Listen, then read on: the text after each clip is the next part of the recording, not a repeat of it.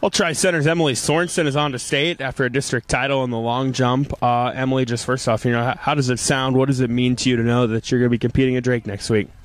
It's really exciting, just it being my senior year to get to go back to Drake again. I didn't qualify last year. I fell just short, so really feels good to get back. Yeah, how motivating maybe was not getting there last year? It was really frustrating just because I missed it by one spot, so it just feels really good to get back. Take us through your jump tonight. What was it that allowed you to have the success that you had? I wasn't jumping super well tonight, but my best jump was 15.3, and I got it right at the beginning. And I kind of scratched in finals, but it was good to just get that good jump out of the way so then I could stay ahead. What would you say is like the one or two really key things you have to do in that event to have success?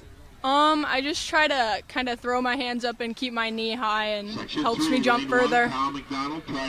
On to state next week now. What are the goals and expectations when we get there? Hopefully I'll jump a little better than I did tonight. Hopefully weather's better and just do good, hopefully.